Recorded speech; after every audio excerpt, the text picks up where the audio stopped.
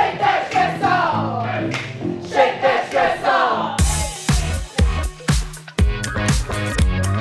Things are going to be hard, things are going to be difficult. You have to find a way to encourage yourself and people around you to be in a good mood. You got enough dredge and sorrow. We want to bring some smiles.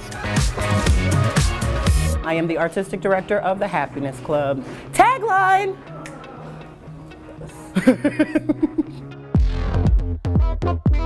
I think the best thing that I can tell you about this group is that it's an arts and education program, but it's also a club. We try to inspire almost anybody that we come in contact with our infectious joy in dancing. I don't care your size, your color, your gender, I don't care. I want you to feel safe and feel celebrated. So we're welcoming to anybody that is not afraid to be a good example. Like if you don't give these young people space and opportunity, that's when you'll find them involved in gangs and in violence and getting themselves into trouble. When I wanted to go outside and still do the negative stuff like be outside with gang members and stuff like that, I had to think about like, oh, I have a Happiness Club rehearsal, or I have a Happiness Club show. That means, oh, I gotta go here, so that means I can't go outside.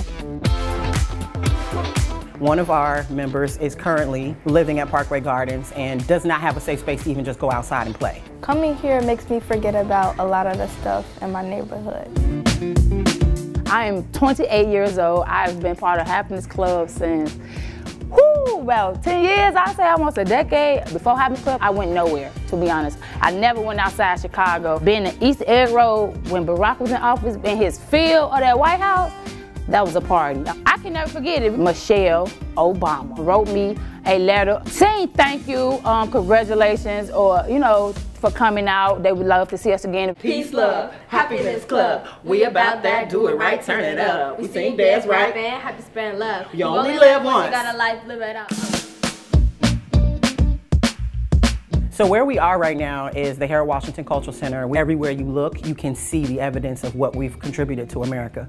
This is the best place for them to be so they can see how great that they can be everywhere they look.